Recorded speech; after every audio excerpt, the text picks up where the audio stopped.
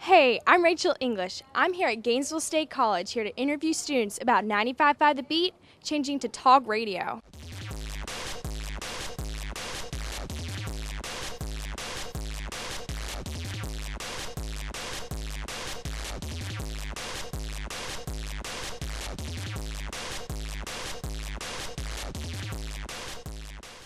Just no one really, you didn't hear much about it. You kind of had to go interview or investigate for yourself.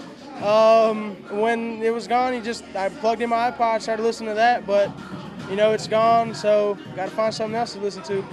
I am so happy that 95.5 The Beat is gone because it was very repetitive. 95.5 The Beat. When I was younger, I used to listen to it, but last time I turned to it, I heard something totally different. So I guess it's gone. But I think it's crazy that they would change it up from what it used to be.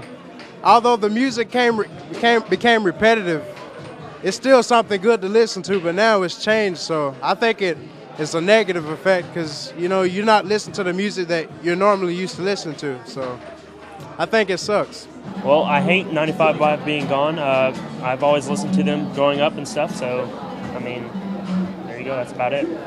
Yeah, I hate it too. I was at Club Opera like 2 Wednesdays ago, and they announced that it was gone, and everybody in the audience just booed.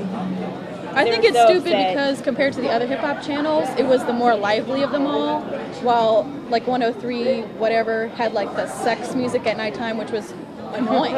Yeah.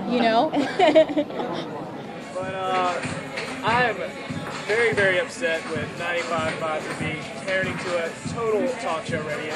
That's all my dad listens to. It's really, really awful when all your father listens to is 95.5 To Be.